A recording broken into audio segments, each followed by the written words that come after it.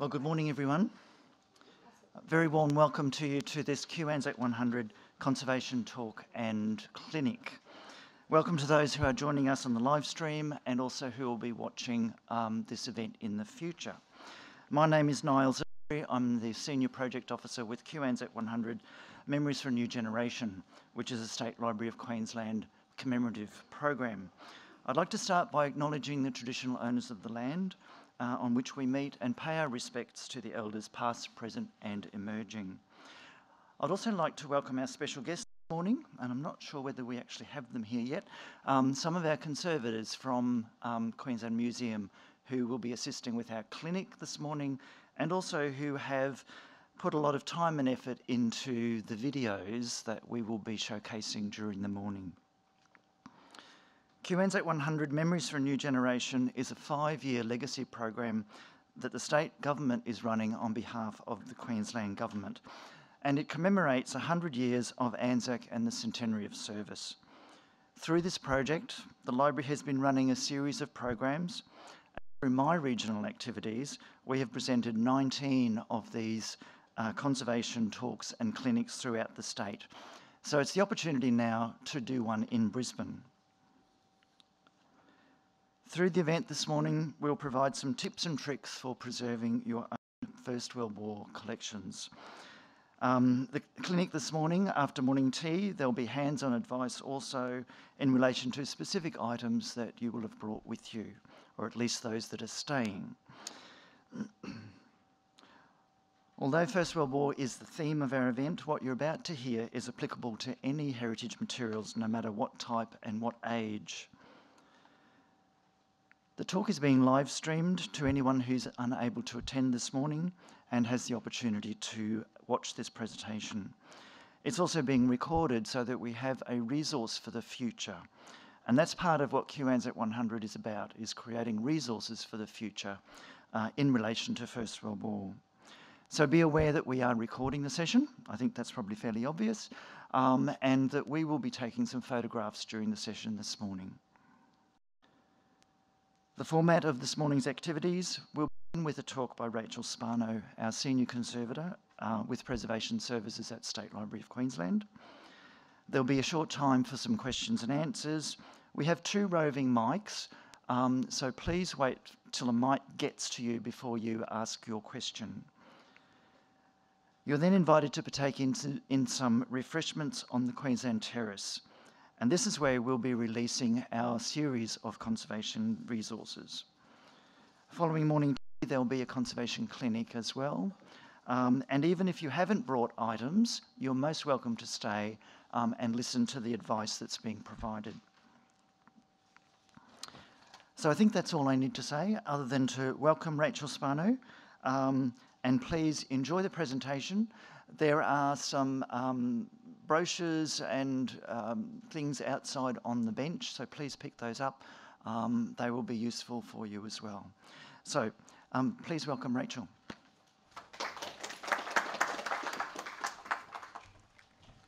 Morning, everyone.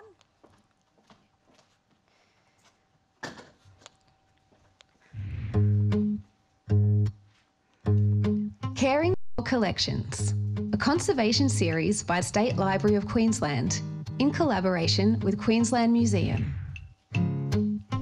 How to care for your family collection. Family collections can provide us with a strong personal connection to our history. The first step to caring for your collection is to sort it into logical groups. Doing so will help you identify what you have and reduces the risk of misplacing items. Don't throw anything out unless you're 100% sure. Creating an I don't know box is a safer alternative. Next, create an inventory list of your collection. To add significance and value, identify people in photographs and attach stories to each item. By prioritising your collection, you can identify important and valuable items.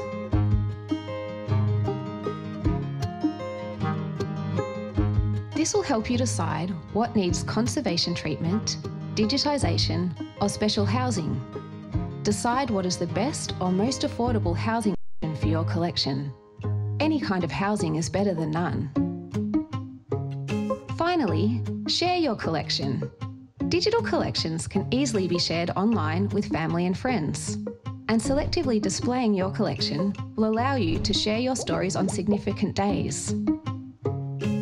By properly caring for your family history, you can ensure it will be around for future generations to enjoy, and you'll be playing your part in caring for our history.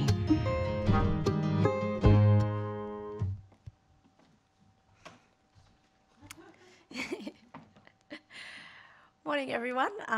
As Niles introduced me, I'm Rachel Spano. I work in preservation services with another wonderful team of conservators who care for mostly the State Library's collection, but we often have opportunities to outreach and share our expertise with people in the public and what we call the distributed Queensland Heritage Collection, which is in people's homes and in historical institutions and RSL clubs, and we just want to enjoy sharing our expertise and think this is a wonderful opportunity.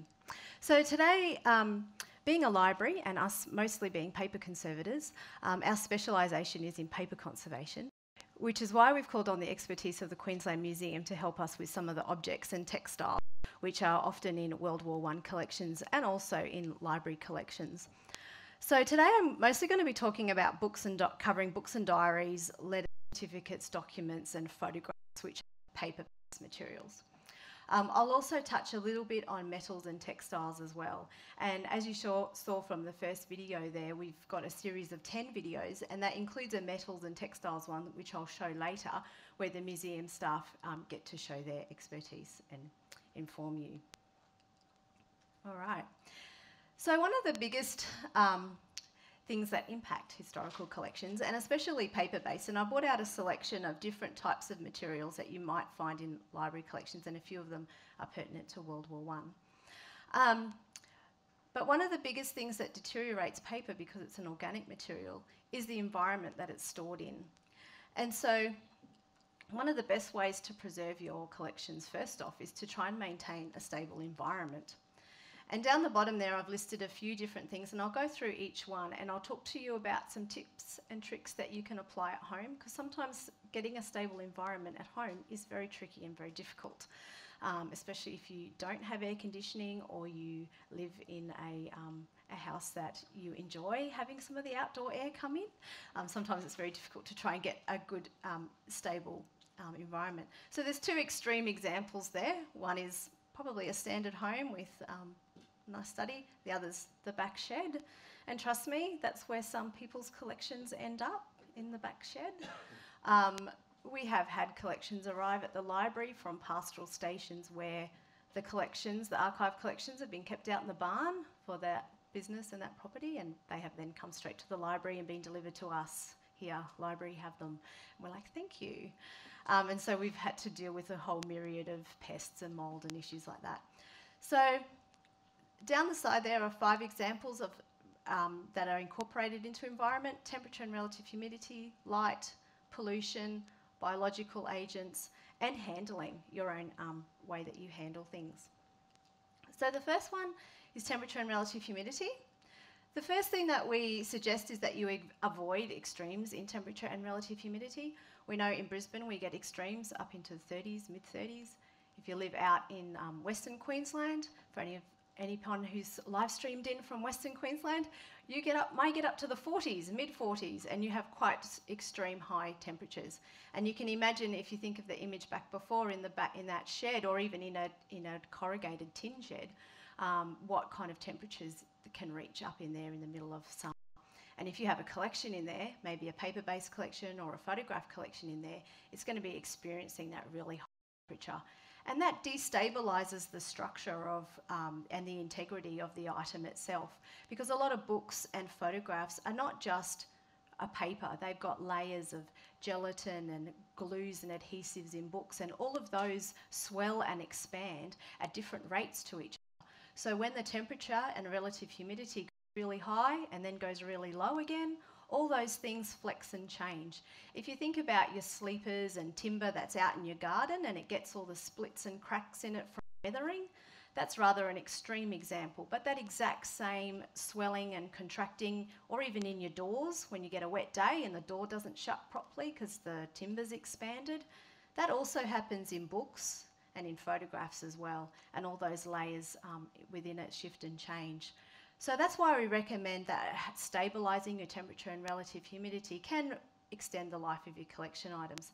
And temperature and relative humidity moves in waves throughout the day. So if you think of a graph with waves, and if you stabilise it out, then what you're trying to do is minimise that wave, so those extreme highs of temperature and lows. And I'll tell you some fantastic tricks that you can do at home to try and stabilise that. So know your environmental conditions. I know that at JCAR, and Tandy doesn't exist anymore, and neither does, but anyway, electronic shops often sell little dials. You may even be able to get them at the National Geographic shop that show your temperature and relative humidity on a little digital readout. I know I have one at home, and the room that I've got it sitting in, I walk in and I go, oh, it's quite a warm day today, and oh gosh, the humidity is quite high. And you start to learn what rooms in your house have different temperatures and relative humidities, and what time of the day is often good.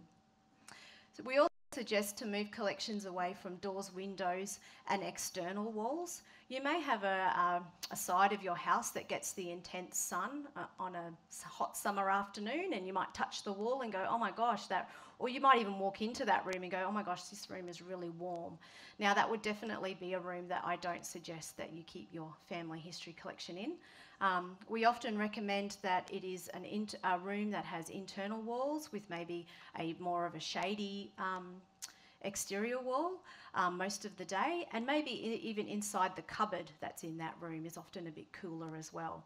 We do know that Queensland homes, if you have a downstairs of a Queensland home, that the downstairs is often a lot more insulated and cooler in the summer.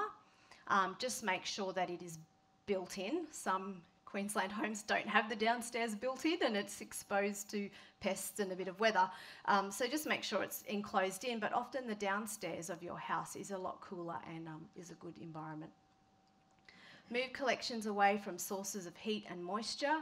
If you have a fireplace, in central Queensland it does get cold, Stanthorpe area, and you've got a fireplace, maybe around the fireplace is not a place to keep your family history collection, or maybe even display some of your collections, because the walls might get hot, or there might be that extreme fluctuation in temperature throughout the evening that can affect it. We also suggest improving air circulation and ventilation, and that comes into effect later on when I talk about mould, where good air circulation will stop mould spores from settling and breeding. It's also a good idea to insulate ceilings and walls. Not only does that help you with your own coping with the summer heat, but it will help your collection and things that you have in the house. I think most people's houses are insulated these days anyway. Another factor is light. Both sunlight and artificial light are harmful. On the right here you'll see two photograph images that have experienced different pigments fading. Up the top all the yellows and greens seem to have gone, and we're left with blues and reds. And down the bottom the reds and blues have gone, and we've been left with green and paler yellows. I'm sure a lot of us have photochromogenic photographs from the 1980s that, once they've been sitting out on the dresser for a while, are a bit more yellow and green than what they used to be. And that's just because the colour pigments in that photograph have faded over time. And unfortunately you can't get that colour back unless you're lucky enough to have the negative. You could go get it reprinted, and then you'll see the amazing difference when you compare the two and go, oh my gosh, look how much that has faded. Light does cause fading to curtains and to fabrics and textiles as well, but to photographs and paper it can cause embrittlement, and embrittlement means drying out. It can help accelerate the acid deterioration in backing boards and also in paper. It can also cause discoloration, and I don't know if anyone's seen matte burn on a watercolour when you take the watercolour out and you can see that it's left a burn mark.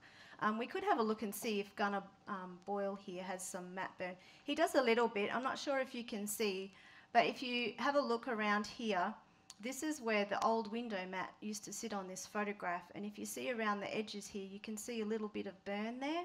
And that's from the acidic mountboard, but light also can affect it and also can cause some fading to the photograph inside, and that's why you can see that dramatic change. So sometimes when you take window mounts off watercolours and photographs, it's very interesting to see how it originally looked like. And that's often when you can see that, oh gosh, it's faded. Light damage is cumulative and it is irreversible. So even if you take it off display and put it in the dark, it's not going to regain any colour, unfortunately. But what you have done there is you've started to manage its light exposure for the future, and you can determine that it's not going to fade at that rate any further. So recommendations for light, we say to protect it from direct light, so just be mindful. It's also important, as we suggested in the video before, that if you can attain what's important in your collection and you can give it a priority and you know that this is really significant or this item is really valuable, you can then start to implement things like taking it off the wall and maybe getting a digital copy put up instead of the original. But then if you've just decided, oh, this isn't actually worth a lot, I've got multiple copies of this photograph, or this is, you know, not that important, then you can leave it up on the wall. So it is very important to determine some kind of significance to your collection and importance. And don't discount sentimental value, because sometimes your own sentimental value will strengthen over time. So you might think this has sentimental value, but then in 10, 20 years it actually becomes more valuable. So if you have any sentimental attachment to anything right now, treat it as valuable and significant and give it some good TLC. We also suggest cover windows with thermal and insulated curtains or blinds if you've got a lot of your family history collection on display. Use UV filters and non-UV emitting light tubes. A lot of LEDs that are around now are fairly low in their UV emissions anyway. And also if you've got dimmer switches, it's often useful to use dimmer switches. A great example I have is my mother has a wedding photograph of her and my dad, and it has sat underneath a table lamp in the lounge room for years and years and years and years, ever since I was a child, and still sits there because she doesn't listen to me very well. I have told her it will fade, it is fading, mother, it is fading, and she hasn't moved it. But her table lamp is only very short, and the photograph is right here, so the light is like glaring on it every night. She turns that table lamp on every night. And then she very proudly said, well, look, I've got a gazillion copies of it here in this photo album. So, and I went, okay, all right, I'll leave it. I'll leave you to let that one fade. So that's now her sacrificial photo. So she's left it there. Dad's looking very washed out these days. But that's just something to be mindful of. You might be slowly seeing your collections fading under table lamps and under lights in your lounge room. So when you go home, just maybe have a little look. Another thing is atmospheric pollutants. This is a tricky one because it's like the silent, quiet killer, if you want to call it that. Oxidative gases. Now, often we think atmospheric with pollutants. We think of, you know, chimneys with clouds and smokes and CO2 and sulfur dioxide and all that. And yes, that does contribute, and we do see a lot of sculptures and that in Europe getting damaged by acid rain and pollutants that are in the environment. But there are pollutants at home and also within collections. So as I mentioned, Gunnar Boyle here, our photograph, he has had some influence of pollutants by the acidic mountboard that was around it, and that has polluted and affected the photograph and caused some damage. So that's what we call a pollutant as well. Paper and boards can become brittle and discoloured. Often there are people who do live in areas where there is a lot of smoke and a lot of environmental gases that are in the air, and that can cause accelerated deterioration. That's why when I talk about enclosures today, that will add an extra barrier to that collection item and protect it from those atmospheric pollutants. And also being mindful of what you store it in, because you don't want the enclosure that you put your photograph or your document in to actually be the cause of further deterioration to the item. So I'll go through some things to do with that. Also, particulate matter is considered a pollutant. Surface abrasion and staining can come from dust. And we did a conservation clinic out in Mount Isa, and one of the biggest things they had was pollutants from the mines that come across, and they get dust storms also out in central Queensland, and also pollutants from smokestacks that come through the house. And so they were very mindful that usually they did tell us that the mines let them know when there's going to be that issue, so they can shut the room doors and, you know, brace themselves for the storm. So there are those things that happen as well. Also, in library collections, or if you have a book collection at home, or even if you have any surface at home, the dust buildup is incredible. And we call that an atmospheric pollutant as well. When dust settles on the surfaces of things, it's often a combo, like you probably wouldn't want to know what is in the dust, but usually it's skin, it's insect eggs, it's insect poo, it's hair, nails, food particles, all sorts of bits and pieces. And when that settles onto onto material, it just builds up and then starts to eat into the paper on top. So in the library collections, we often find, and this is a prop book, so I'm going to handle it a fair bit, but you often find books along the top here are very dark compared to the sides and the bottom, which are nice and bright. It's got a bit of staining on the side, but usually they're a lot more stained at the top, and that's because a lot of dust has settled on there, and no matter how much brushing and vacuuming and cleaning you try to do, it's always going to be a bit browner because it's started to eat into the edge of the paper. And so having a good dust-free collection is helpful. I'll just leave that there like that. All right. Moving on to biological agents. One of the biggest challenges for any of us living in the coastal areas along the Queensland coast is mould. Yay, don't we love mould? It's wonderful. I lived in Canberra for many years, and so mould wasn't a real problem. So when I came from working with there, Canberra has its own issues. We'll talk about pests soon, and they have their own problem with that. Coming to Queensland and learning how to deal with mould and how big an issue that is for people in their collections.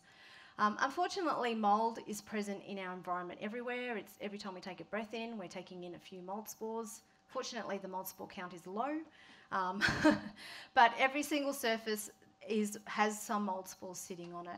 And how it grows and how it develops is it just needs the ideal, right, perfect environment for it to grow. And sometimes it can catch you by surprise, and you never know when that mould's perfect time to grow will be. We do know, though, that a high relative humidity can cause mould growth, and also having not much ventilation and heat. So mould doesn't like to be disturbed. So it grows in those things that are in the back dark of the cupboard that you haven't looked at for ages, and then you bring them out and go, oh my gosh, what's happened? Because they don't like being disturbed. As soon as you disturb them and you start, or you're working around that particular collection all the time, the chances of mould settling and growing is very low. So one of our recommendations is to keep the relative humidity below 60%. Keep the storage area and your display area clean and dry with good air circulation. Fans is great.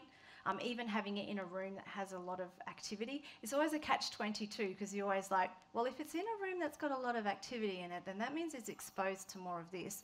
But then if I put it away in a dark cupboard, it's nice and safe. Well, yes, you can put it away in a dark, nice cupboard, but you need to check it regularly. You need to make sure that you're looking at it, that you're checking that the mould isn't growing, that it's still dry and it's still okay. So that's for the next point, regular checks, especially if you go through like a week or a period of really wet weather. And attend to outbreaks immediately if you see that. And we have a fantastic information guide which you'll be able to grab up on the Queensland Terrace when we do the clinic about how to deal with a mould growth outbreak. So if you are worried that that might happen to your collection, grab that handout. It might be your go-to. The other lovely one is pests. Insects and rodents are attracted to paper, photographs and textile collections. Because they are cellulose-based, it is a food source to them. They do become picky. It's very interesting when you look at a book or a paper item, which bits of it they like to eat and which ones they don't. I know silverfish are particularly picky with their diet. They do love to graze across the top of books, though, and often you see them, they munch across the top of the book like a cow. They like rays across the top. And also that's got, I think, probably some book lice issues in that book up there. They're also attracted to areas of particularly textiles and paper where there's staining. So particularly if you've got a textile outfit, they like areas where something's been spilt, some food product, or perspiration, so in the armpits or in the groin area if you've got trousers. So it is often very good to clean your textile collection. So if you've got a particularly special dress or a particularly special outfit, it is good to go find a really good dry cleaner or a textile conservator and get that item cleaned. Because if you don't, and all the stains and perspiration stay there, over time in those areas it'll break down the fibres. Any perspiration that's left on the fabrics will start to eat away in that area, and also is a great attractant for pests to that space. So one thing for recommending to keep pests away is to check your collections. Don't have eating or drinking in the area. It's best not to keep your family collection in the kitchen, because usually that's where there's a lot of pests. Good cleaning and housekeeping. I've got down there to implement an integrated pest management program. Sounds fancy, but in actual fact, it's just using a series of pest traps around your house. And often that can give you an indication of what pests you have in your house and what problems you might have. They're also out on the, when you go to do the conservation clinic after, we have a housekeeping checklist. And that way it has on it continuous or daily, weekly, monthly, annually, every 5 to 10 years. It's just got a little few tips and things on what to check in your house or what to check with your collection that you might find useful. And if you're really cool and into the pests, there's a trap log on the back. So you can seasonally see what bugs might be. We do this here at the library. We've got 200 to 300 pest traps around the library here. And we have staff who go around monthly and they count up how many cockroaches, silverfish, ants, whatever it might be. Safe to say, it's all under control. Usually everything's fine. We often have the stray fly that comes in, or the stray thing, but it's never really an outbreak. It's just, oh yeah. But it's good to keep on top of it, because you never know when you'll have an outbreak, and you don't want a secret, silent thing happening somewhere in some kitchen. And it's usually because there's a seal broken or something. So you might find those handy and useful. Let's put that down there. All right. One other very important thing is handling methods, and that's the way you handle and the way that you treat your collection. And often that's very important, especially if you've got a fairly rich family history collection that you bring out to show your family, or you have special events where you bring them out, or even if someone has sadly passed away and you're now bringing out all the photographs to have a look at it. It's very good and mindful to know how you're going to handle that collection, and you may have other people in your family around you, and you may want to be able to assist them in how they handle it. There is a bit of, not controversy, but there is two camps in the glove wearing. I don't know if people are aware, but some people say you should wear gloves when you handle collections, and some people say you shouldn't wear gloves when you handle collections. What is, however, very important is that you have clean, washed hands, no matter what. Sometimes collection material can be very clumsy to handle or turn. It's very brittle, it's very fragile. And you can actually cause more damage by having gloves on than you would if you don't. So sometimes it's better just to have washed hands. Some of us perspire a bit more and have oilier hands than others. If you do, just make sure you wash them a bit more regularly. I have heard that the going time for washing your hands is every 15 minutes, if anyone's taking notes and wants to know. Every 15 minutes when you're handling a collection, you should go wash your hands and come back. Of course, if the collection's dirty, you might want to wash it a bit more regularly. But I've got two different types of gloves here. I've got nitrile gloves. You can also use just standard food handling gloves as long as they don't have powder, because you don't want to get powder on your collection. Or also just white cotton gloves. And these are all available at Woolworths, Coles, whatever. It's often handy to have. I know with my family history collection, I've got a couple of pairs of gloves in the box. So if anyone wants to look at it, there's gloves available. Always wear gloves, and this is a point that sort of a bit more, yes, you should wear gloves even if you have washed your hands, for metals, photographs and textiles. That's because you don't actually know what you're leaving behind, and the number of times we've seen people's fingerprint stains on these kinds of collections is far too many to. It just is more, these collection items are more susceptible to damage from handling.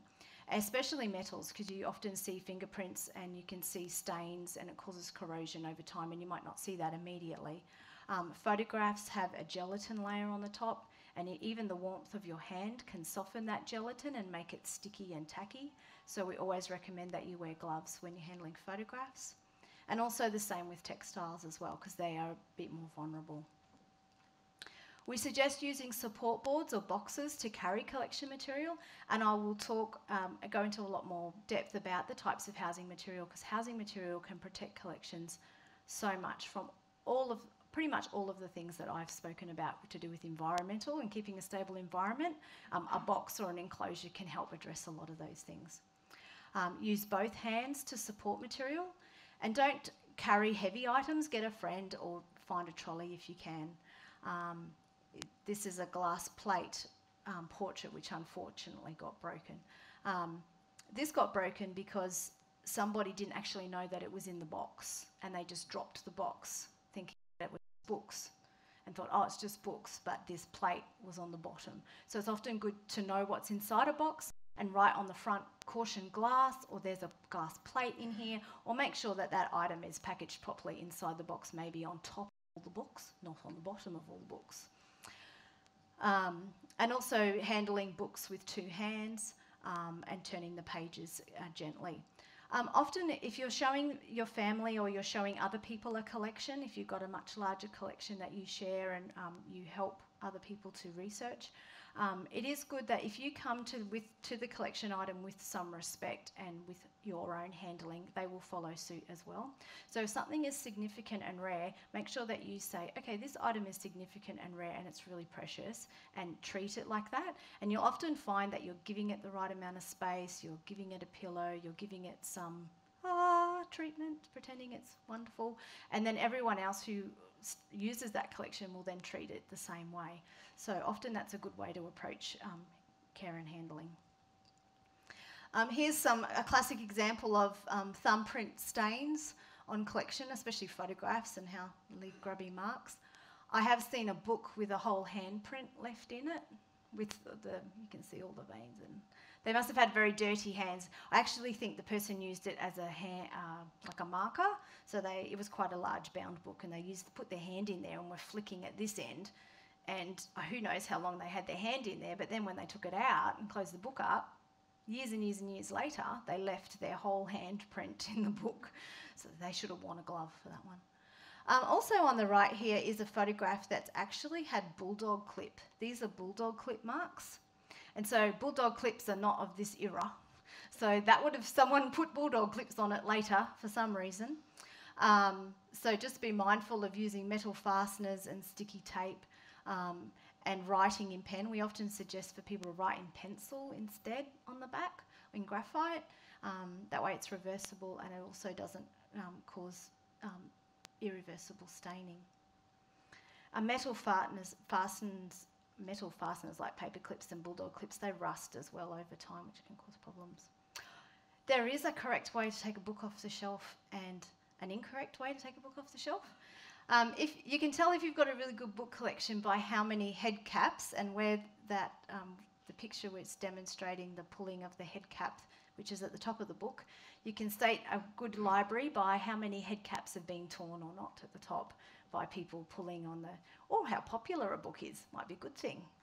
But we do recommend, and we teach our own staff here when they're taking books off the shelf to bring to clients, to pull books by the centre of the spine and not by the head cap at the top. Digitisation. Has anyone braved trying to digitise their collection yet? You have? Well done. Yay for you. We have a video too. So if anyone's interested in seeing in our series, we do have a video on digitisation, and also we're going to have a new info guide out too soon, so that will be helpful for people as well. So digitising your collection is a great way to assist in sharing it. It's a great way to share photographs with your family. It's also a great way to preserve them as well and have multiple copies available. It also can help reduce handling the originals, so you don't have to always bring out the original item to show people. You can show them a digital copy instead. Or flick the pages of the fragile diary. If you've digitised every page, you can then do transcripts from that, or you can read through it from the digital copy. We definitely recommend not to destroy the original objects after you've digitised it. Some people feel that now that I've digitised it, I don't need to worry about the original. Trust me, some people do.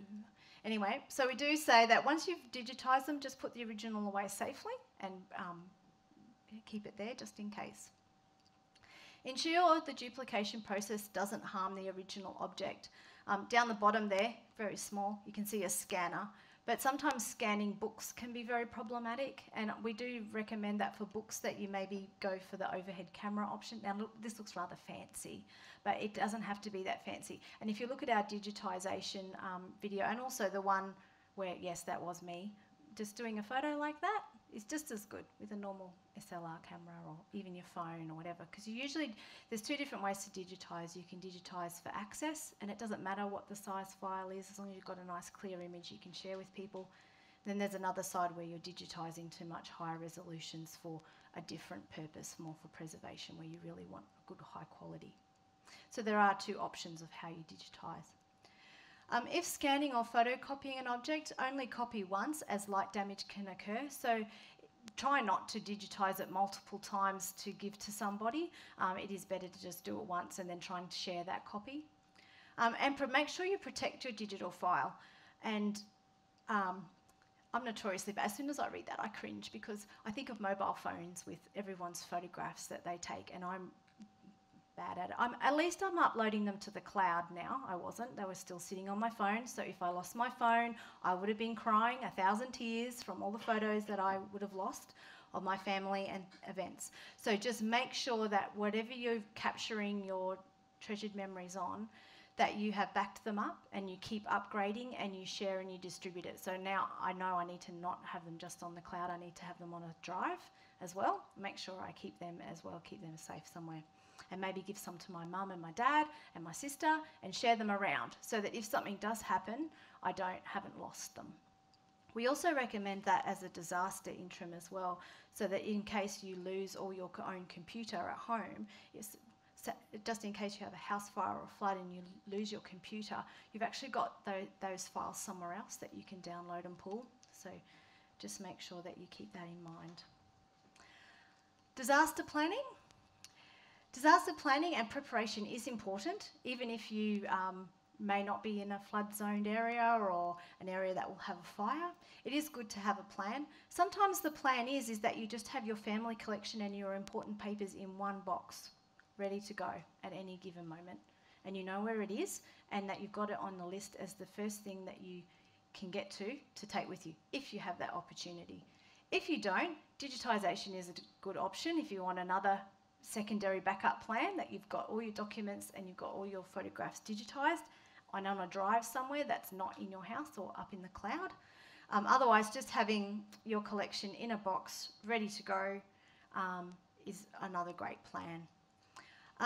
It should incorporate some preventive measures and recovery steps. If you're in charge of a much larger collection, might be good to start looking at a disaster plan, a bit more of a larger idea. There is a template on our website if anyone's looking for a template on how to do a disaster plan.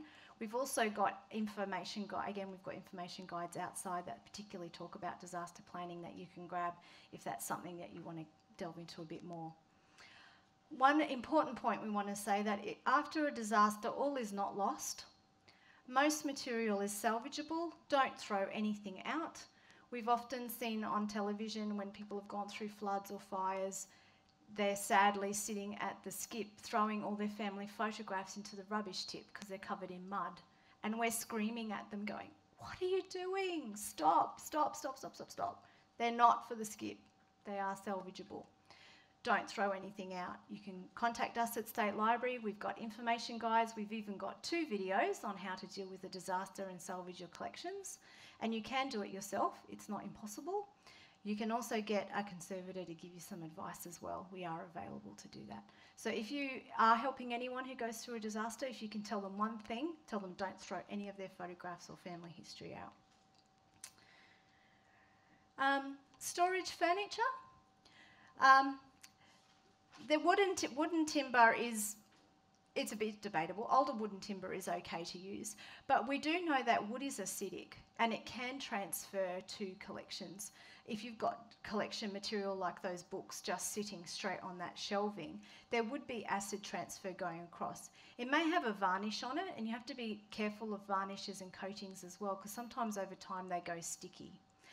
Laminated bench tops, like I think this table here has a bit of laminate on top, is usually okay because the laminate is protecting it. The timber inside a lot of these kind of benches and trestle tables and things have more of a particle board that's got formaldehyde in it, and it's the formaldehyde that's really acidic and can transfer to collection items. But once it's got a laminate or a really good paint coating over the top, it has sealed that in and is pretty safe. We do highly recommend, though, powder-coated metal shelving and units. Glass is also good, glass shelving. And just be mindful, if you've got cabinets that close up, like I know I've got a bookcase at home that the doors close on. If you open it up and you smell not nice smells, like very acidic smells, very gassy smells, take that as a warning sign that there's some pollutants in there that need to be off-gassed. You can reduce that by leaving the doors open, and hopefully over time those chemical smells will go away. Those chemical smells come from the manufacturing process of the furniture. So if you're buying new furniture, just be very mindful that they can off-gas some of those pollutants, which can cause issues. Okay, moving on to storage enclosures. Now, a lot of the storage enclosures that are available for collections are either plastic or paper.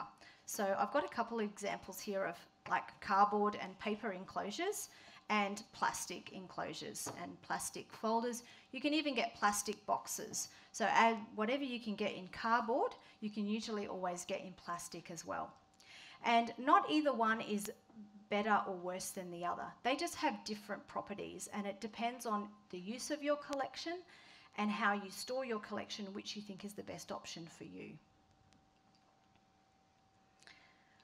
So this is a list, don't feel too bombarded, of plastic products. So I'll start talking about plastic products. Plastics are ideal because they're robust. They are also clear most of the time, especially the thin, like sleeve ones. Not that one, because they're the bad ones. I'll show you the good ones. So clear plastic enclosures like this allow you to be able to see photographs and be able to see things without handling. So they create an amazing and fantastic protection. This is a series of different types of plastics and whether they're good or not. So most of the plastics that are available now on the market are okay. They may not be the best in quality, but they are usually okay.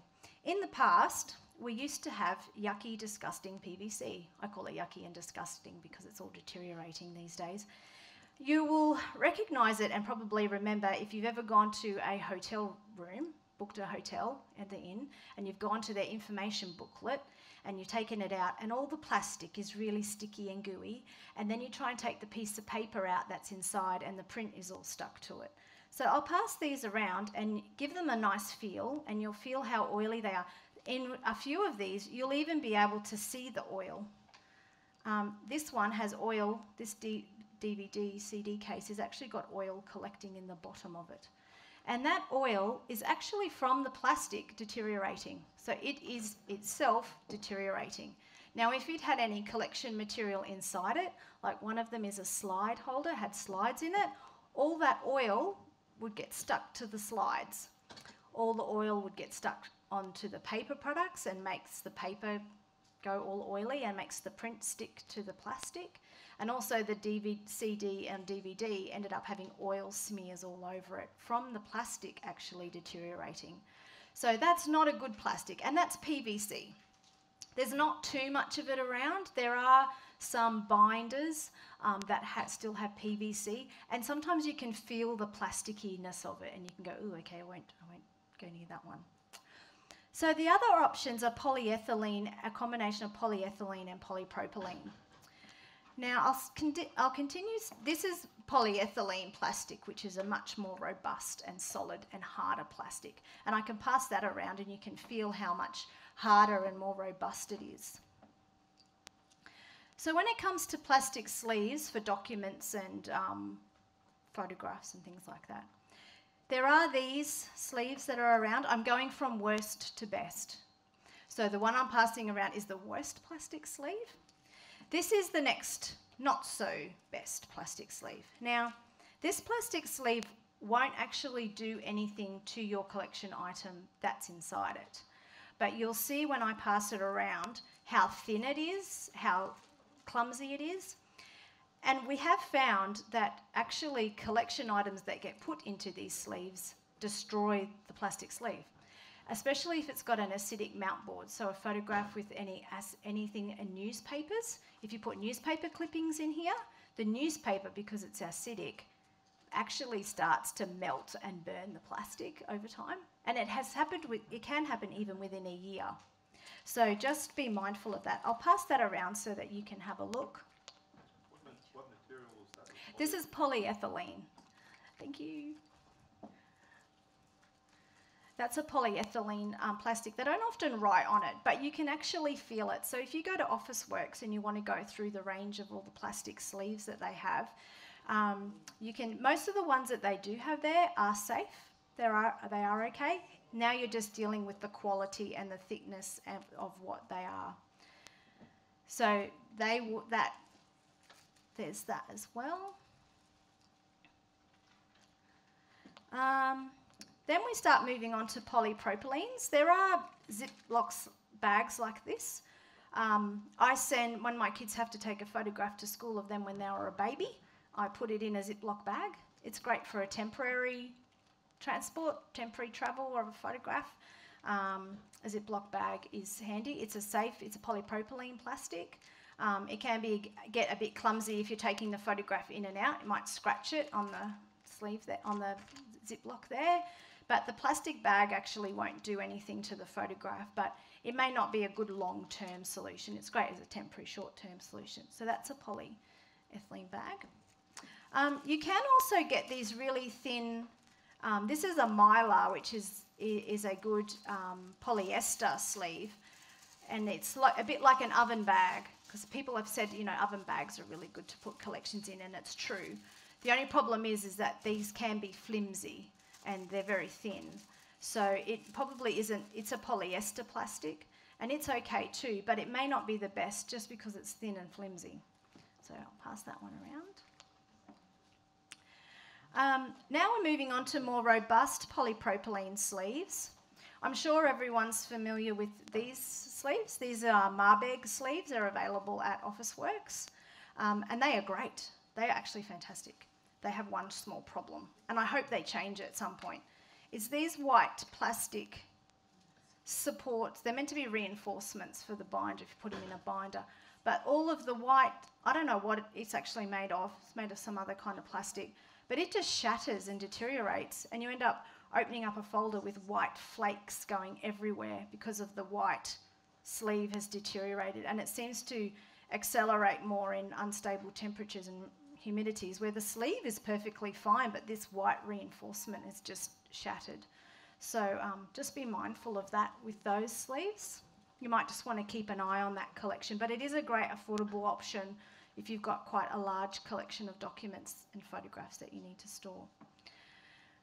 Then the best polypropylene sleeves, we're moving on to these ones, which you can get for all kinds of, you can get them for slides, negatives, photographs, you can get them just for documents. Actually, I've got one there that shows you all the different dividers and ways that you can store photograph negative collections, photograph collections, panoramas, and even large format photographs. So I'll pass those around as well. And those sleeves, you can get binders, fully plastic binders, that you can store. So this folder here has a combination of a normal A4 sleeve for the documents, which list, as we went in the first video and we saw them writing down all the information about the photographs. So this has a document at the front which shows all the information about each of the photographs and a bit of a listing and sorting info, a title for each section, and then goes through and has all the photographs in their individual little slot. So this is just an example of a very well organised and sorted collection of photographs, and then a new start. Once you've sorted a collection like this, then this also then helps when you need to digitise it. So there we go. So paper is probably most suitable for objects that are stored in a humid environment. So I don't recommend plastic enclosures if you've got a really high humid environment. But if your collection, especially if it's photographs or documents and you're flicking through it all the time, that's when plastic sleeves are good. You can get around it by having these kind of folders and items or documents in mylar pockets, then put back into cardboard boxes. I just realised I forgot to talk about mylar, which is the best one. My gosh, how could I have missed mylar? Man. All right, so mylar. Mylar is polyester. It is much more expensive. It's probably for your significant and your valuable collection, but it has the longest life of any of plastic products that you have. You can get it in big for maps and for posters, right down to small little ones for photographs, and it is one of the best, most robust plastics you can get. It is also one of the plastics that they use for laminating, but when they laminate, they add an adhesive as well, which is bad. So we suggest not laminating. Yes, it's not a good, don't laminate, please don't laminate. Use a mylar pocket instead. So I'll pass these around, and there's also an option if you have quite a large collection. We suggest to people to buy mylar on a roll, and if you've got a diverse range of sizes in your collection, like you've got big, large maps, right down to small things, you can get mylar on the roll and then sew them up on a sewing machine into pockets. So I'll pass that around as a little tip. Where do you buy the mylar? So I went into Officeworks asking for it, and they looked at me strangely. So where would you get the mylar if you wanted to get pockets for large photos and things like that? Yeah, and audience members just asked about mylar pockets and where you can get them from. You can get mylar pockets from suppliers, so we've got a suppliers list in our information guide. If you need quite a lot of mylar pockets, you can buy them through that supplier. You can also buy them from the State Library shop here downstairs. Yes, and today, if you're here, you get 10% discount today. So if you've got your collection with you, make sure you pop down and grab a few mylar pockets. They sell them individually, but if you've got quite a large collection and you need more, you can buy in bulk. And we often suggest buying in bulk directly from the supplier as well, which are usually in Melbourne. So you can buy them from through the post and get it delivered. You have a list. You have some sort of listing you can access of. Yeah, there's a catalogue. Are you staying for the conservation clinic afterwards? Yep, I can show you where to get the mylar pockets from. I have a question. Yep. In relation to mylar. Do we have the mics around? Yeah, we might grab the mics. Do you mind just holding off your question till we got the mics? It might be easier. Don't let me forget to come back and get the question. Paper and board selection. I'll move to the one we've got up here. So paper is the most suitable, or board, if you're storing it in a humid environment or you've got collections that are really smelly. Some photograph negatives, if anyone's used cellulose acetate, will know that cellulose acetate deteriorates and off-gasses a vinegar smell. And often putting it into a paper enclosure will help absorb some of those smells and minimise that. Yet going onto the plastic products, those smells get trapped inside as well. So yeah, this gentleman down the front here had a question. Yeah. Thanks, Troy. It's just in relation to mylar and making mylar sleeves from sort of large rolls of mylar. What's your thinking in relation to double-sided tape? I have made mylar sleeves using double-sided tape around 3 inches and allowing a fair degree of gap between the tape and the object that went inside it. What's your thoughts on double-sided tape? Double-sided tape has been used in the past and is a good option. I, however, though, have seen the items that are inside the sleeves actually get stuck in the tape. So they've drifted. If you've got quite a lot of movement and room in there, the maps or the documents have actually slid towards the tape and then got stuck in the tape. And then if the tape has started to deteriorate, it's given way and the object inside has got stuck in the tape. So it's okay for temporary, and if you're keeping an eye on that collection, you can make sure it doesn't drift towards the tape. But often we don't have the resources to keep an eye on every single map in our collections, and so we actually just buy the mylar. But I do suggest that sewing is better if you can go that option. Yeah. Thank you. That's a good question. Sewing's not an option. I know. Well, if your collection is small, then double-sided tape is still a great option because you can keep an eye on it and you can make sure it doesn't drift to the side. Yeah. Yep. What about the acid-free glue? Acid-free glue. Acid-free adhesive is an interesting one. Depends what you're gluing. If you glue anything, you need to make sure that whatever adhesive that you're using is reversible, or in some way you can remove it. Often acid-free adhesives means that it's not going to deteriorate too quickly over time, and the adhesive itself is not going to go yellow. But if you use those adhesive, it's going to be still permanently stuck there unless you know that it can release with a bit of moisture or something. And so we often recommend people use photo corners instead of adhesive or glue, or use if you're going to mount photographs, for example, instead of mounting the photographs with glue, putting them into a sleeve that's appropriate for the size of the photograph, or use photo corners. And I've got an item here that has photo corners in it. You can buy little photo corners even at Kmart and Woolworths, and they've got sticky on them. I can show it to you afterwards because I know you're up the back and can't see as clearly, but the little photo corners is probably better because it's not permanently stuck then, and you can take it out when you want to. Okay, so paper boxes are fantastic in a humid environment. It buffers against temperature and relative humidity. It protects it from pests. It protects it from mould. If you're in a disaster, the box gets wet and then the collection item inside stays dry. We might keep the questions to the end. Is that okay? Yeah, is that all right? Just make sure you jump up and grab a question. So cardboard boxes are fantastic for that. I cannot highly recommend boxing for books, for metal collections, for even for putting the things that you have in mylar into a box. There are acid-free papers and also what's called archival. There are two different types of paper products, just to confuse everybody, right? So I'll try and explain it the best I can. If I don't explain it very well and you're still totally confused, come and grab me in the conservation clinic and I'll try my best. So in the paper making process, there's two different ways that they make paper, actually three, because paper's made from wood pulp. About 60%, 30% of paper product has this acidic component called lignin in it when we started making paper from trees. And so when they first started making paper, they didn't take the lignin out, it stayed in there. And a fantastic example of that is our newspaper print. So when you put your newspaper out on the front, it lands in the front street, by the afternoon, if you haven't got to it, it's all yellow and faded and all started to deteriorate. And that's because of the lignin component in the paper. So 70% of it is roughly cellulose and 30% of it is this acidic lignin component, and it causes it to brown and yellow and deteriorate.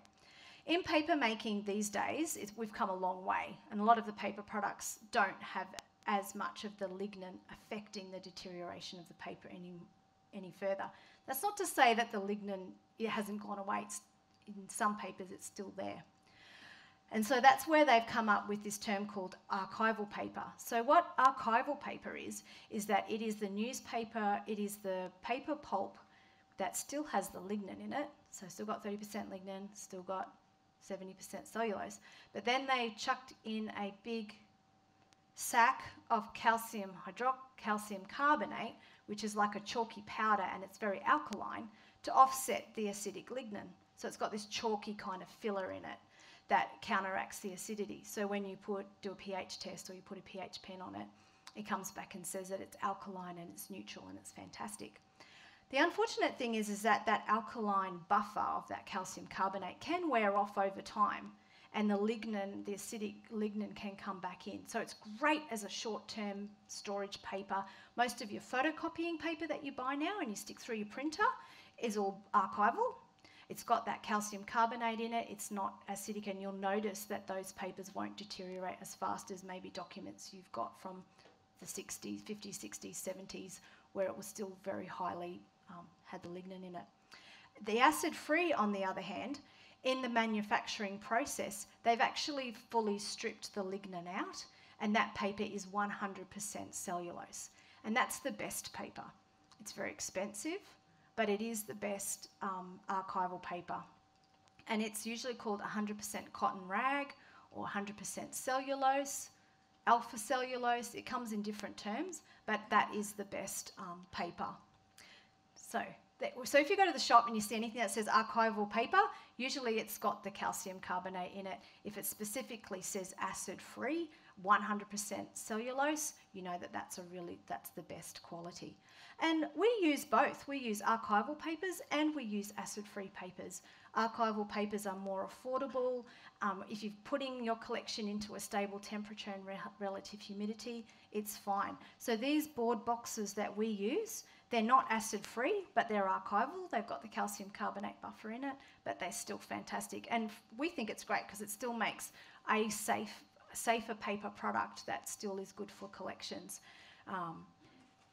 So there's that product, and there's also, you can get wallets and sleeves. I actually think these ones might be, I think these are buffered too.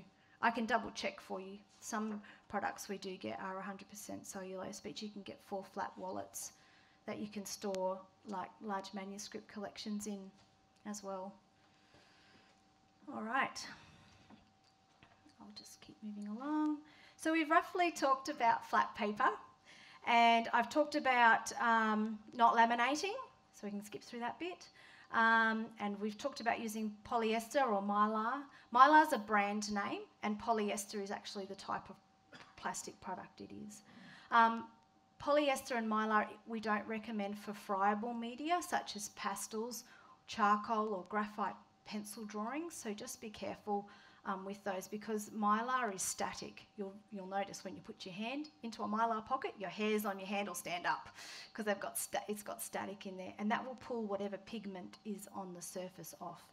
However, you can use that static to help you. If you've got a letter that is damaged, it can hold all the pieces together for you. As you can see in the bottom right here, if you had a document that was in a few different pieces, the actual static of the mylar can help hold it together without having to do any repairs. So when it comes to books and bound volumes, we highly recommend boxing them. Keeps that dust off the top too on the bookshelf, and also keeps pests out. The silverfish can't get to it, but you do need to check because the silverfish do love the corrugations in the board, so it is good to still check that. Down the bottom there, I've got a book that's on a pillow. We recommend using pillows and supports just to support the binding. You can see in that book just how it's supporting the binding there. Okay, photographs. I think one of the best ways to store photographs is in the album that I showed down the front there. We also recommend that you choose materials that have passed the photograph activity test. The National Archives of Australia have on their website a whole list of materials that they have tested and made sure that they're safe for storing photographs. I can run through that website with people in the conservation clinic after if you're particularly interested in that. The safest plastics for photographs are polyester and polypropylene sleeves, which we've passed around. Don't laminate photographs.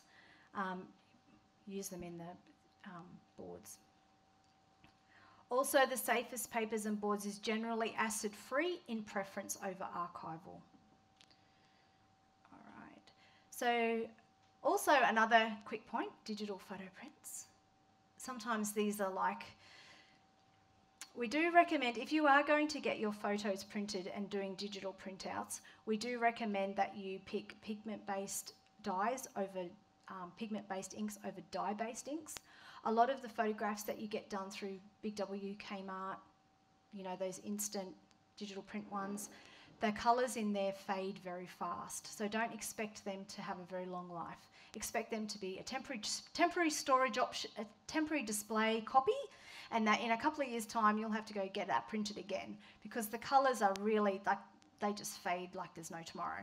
So just be mindful of that. And often the quality, when you get them back, you're like, oh, that's interesting colours. I often find that, but then I'm like, oh, that's okay. I'll stick it on the fridge in the kitchen and make sure I keep my digital copy. Don't get rid of my digital copy, because then in a couple of years' time, if it's a favourite photo, I can just go get it printed again. So just be mindful of that. If you do want to get a really good preservation copy, a really good copy of a print, I suggest you go to a proper photograph shop and you actually chat with them and make sure you pick the right paper with the right ink, like a good archival paper with a good pigment-based ink that has a long life and won't fade, and just clearly ask for that. Also, some digital prints are sensitive to moisture, so just be careful of that. All right, now I'm going to show a video on that. Caring for Collections, a conservation series by State Library of Queensland in collaboration with Queensland Museum. How to care for metals. Metal may seem tough, but without proper care, tarnish, discoloration and corrosion can damage your collection beyond repair. Correct handling will help avoid oil and acid from your hands causing corrosion and pitting. Keeping metal in your collection dirt and dust free will reduce moisture buildup and the risk of surface damage. Avoid harsh cleaning products or over polishing. A soft brush and vacuum works best. All metal items need to be kept in a stable environment with the appropriate humidity levels for the metal. The colour of the metal and any existing corrosion will help you identify the type of metal you are working with and the steps you need to take to care for it. By using correct handling techniques, appropriate cleaning methods, and keeping an eye on metal in your collection, you can play your part in caring for our history.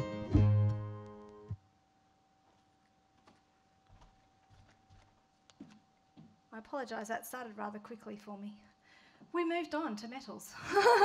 We can come back and chat about some of the enclosures when we do the Q&A again. But when it comes to metals as well, a lot of the principles are still the same. A lot of things we find with metals is that when they're stored and put into boxes, that they rub against each other. So if you make sure you wrap them in tissue or wrap them in plastic, sometimes some people put metals in those plastic. Has anyone got the Ziploc bag one?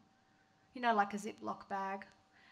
Some people store their different metals in that, just so that they don't brush and abrade against each other, because we often see metals can scratch each other when they're all together in one pile. So from the video, make sure you wear cotton gloves when you're handling your collection. We highly recommend storing them in acid-free boxes with a protective packaging to avoid abrasion. Wrap individual items in acid-free tissue, like little small components, and avoid cleaning only if necessary. Like, I know some military medals do need to be cleaned for ceremonial purposes or when you're going on ANZAC Day. So just do it with a soft polishing cloth or with a brush. Don't use any of those chemicals that we showed in the video. And that is because a lot of those chemicals get caught in the intricate parts of the metal and you can't really clean them out properly. And when they sit in there, they then start causing corrosion. So the next video I'm going to show is on textiles.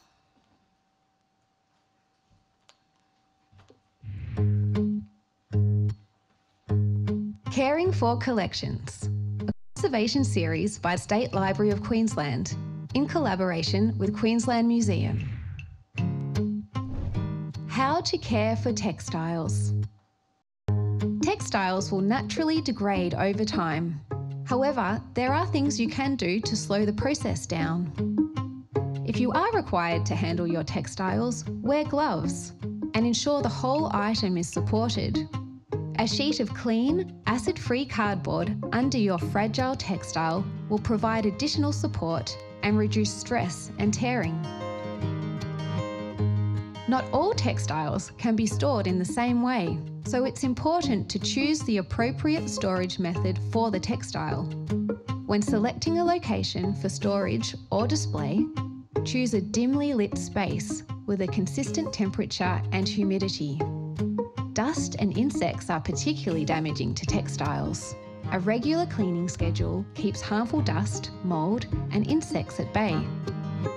Whilst displaying your textiles is rewarding, it does pose risks. These can be reduced by using appropriate display methods and rotating your textiles on and off display. With the right storage, correct handling and good housekeeping, you can prolong the life of your textiles and play your part in caring for our history.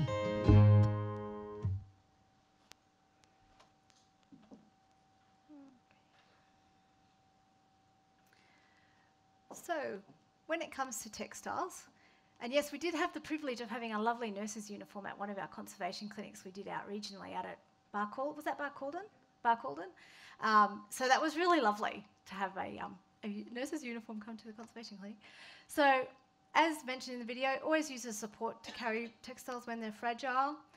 Store flat and minimise as many folds as you can, because it's in the folds area is where you get a lot of deterioration and using rolled tissue to avoid sharp folds. As I mentioned before, clean textiles so that they're not so attracted to insects and pests. If you do have a pest infestation or pest issues on your textile collection, you can freeze it. And we do have an information guide on how to freeze collections for disaster salvage as well as for dealing with pests. Use a vacuum cleaner on gentle suction to clean off any surface dirt. And as you saw in the closing part of that video, make sure you store your collection in acid-free archival boxes and you check it regularly. Make sure that it doesn't have any pests coming in. So, how we can help you? We'll move into a few questions and answers now, but we do regularly have conservation clinics on. So if you really go back and you really enjoyed today, I hope you did, and I hope you enjoy the conservation clinic afterwards as well. You can come back and visit us. On the 7th of June, we have another conservation clinic session. We do it a bit differently. In that one, you'll get a one-on-one 15, you can book a one-on-one 15-minute session with a conservator to particularly focus on some more parts of your collection if you like, or if you didn't bring something today and you'd like to another time, you can call that number and book a spot. We also do online inquiries too, so you can email us, you can send us photographs, and we can respond to your inquiries that way as well. And it's Ask Us on our website. So if you go to the State Library's website and you go to Ask Us and you press on it, you can put in an inquiry, and it's a bit like an email, and it pops up in our thing, and we can help you. So we might move on to some of the questions. Is this going to be downloadable as PowerPoint from today? Well, actually, what I've got there is a lot of if you grab every single information guide out there and watch all of the videos, all the information I said today is all in that. So the PowerPoint slide that I've given you today is basically a shortening down of all of those information guides. So you'll probably find all the information you need in the information guides and also on the videos as well, and probably more than you'll ever need. just handy having heard it to grab it. Yeah. I mean, if you give me your email address, I can do that. So afterwards in the clinic, I'll jot that down and we'll do that. Yep. Do you want to just wait for the microphone? Yeah. Thank you. Hi. I'm coming at this from a scrapbooking perspective. I'm a creative memories consultant. So we provide buffered, lignin-free and acid-free paper in our product. My question is, I have a goodly size World War I collection from my mum, which I have just inherited. And my query is, how safe is it for me to mount those photos using CM lignin-free, acid-free buffered tape, which is what they provide, along with their paper.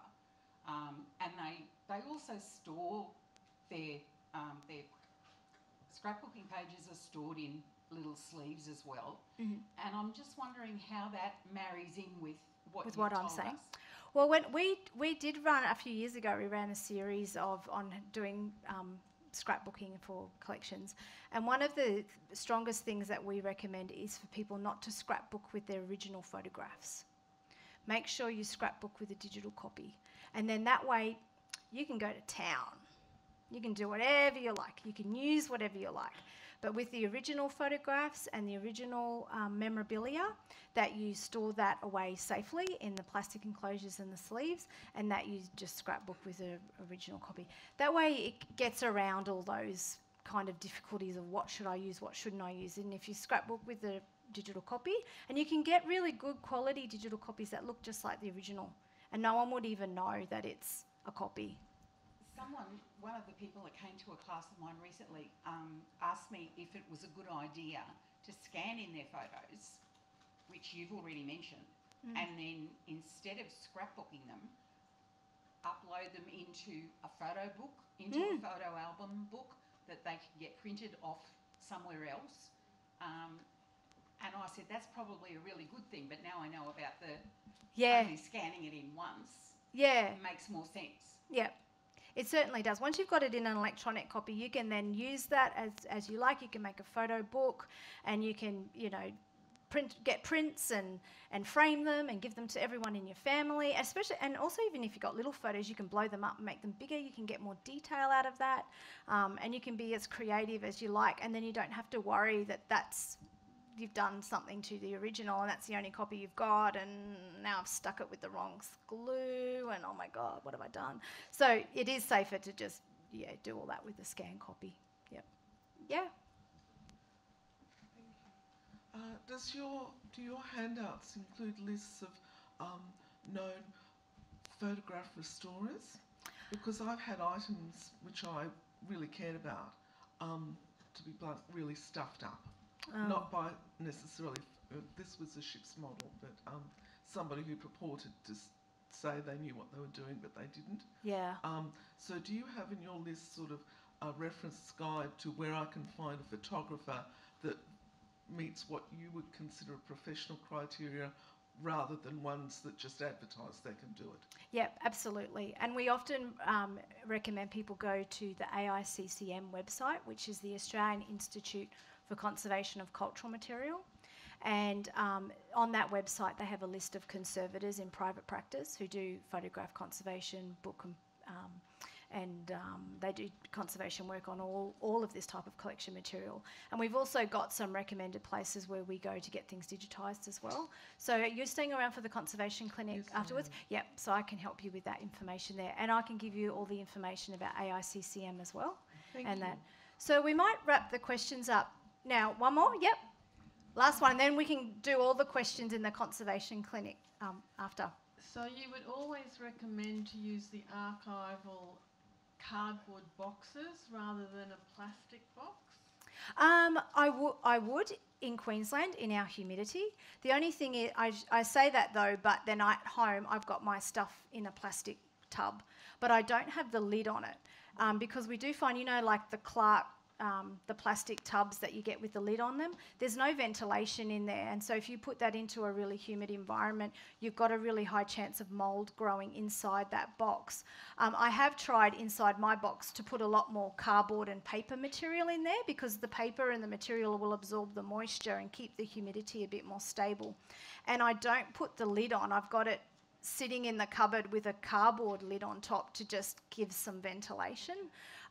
So you just have to be careful with plastic. It is robust, it's great for transporting. If you were transporting your collection, I would say go plastic all the way because it's more robust, it's more durable. But then if you were going to take those plastic tubs and then put them into a container ship for a long period of time for storage, who knows what's happening inside those plastic boxes while you're not there attending to it. So Just got one other question. It might be better for the clinic, but you know those old 1980s type photograph albums where they sort of stuck them in and put a clear sheet on top? How do you get them out to better preserve them? That's a tricky one. Sometimes you're lucky enough that they're already starting to fall out, and you've got them where they've gone through, because sticky adhesives go through a period of going really, really sticky, and then they just lose all their stickiness and everything falls out. It's the steps of deterioration. Usually when it's fresh and it's through the sticky stage is when it's the hardest to get on. Sometimes you can get under a bit of slip with a butter knife underneath, and you can very slowly and very gently peel them off. I can go into a bit more detail in the conservation clinic, but yeah, it's often good to let them all just fall out eventually. We'll keep the questions till the end in the conservation clinic, if that's okay. Thank you. I'll just pass back over to Niles. Well, thank you so much, Rachel. And I think that deserves an enormous round of applause.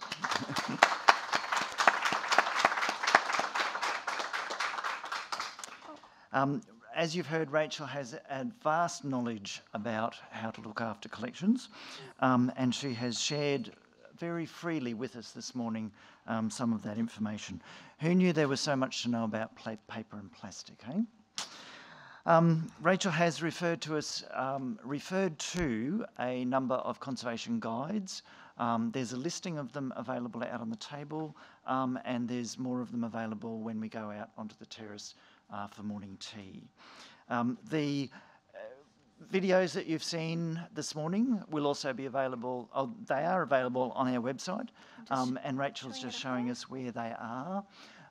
There are 10 of them altogether, covering different aspects of caring for collections, and they match up with printed guides which will give you more information about how to do that. I'd actually like to be the first to congratulate Rachel and her wonderful team in producing these videos. They are a brilliant resource, and they will make a terrific addition to the information that we have available. So thank you so much, and they'll be greatly used.